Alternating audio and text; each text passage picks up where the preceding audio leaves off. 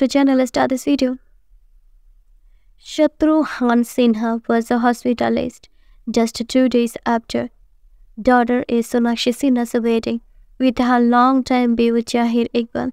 The videos of the actress visiting him with her husband went viral on social media. Now, in a new interview, the veteran actress son Luv Sinha opened up about the reasons behind the hospitalization. Luv Sinha on a father's Shatrughan Sinha hospitalization. Shatrughan Sinha has been admitted to a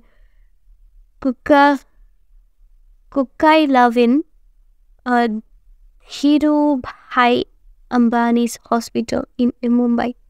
In a new interview with the Indian Express, his son Luv Sinha reacted to the hospitalization and added that had viral fever and weakness for the last couple of days, so we decided to admit him to the hospital.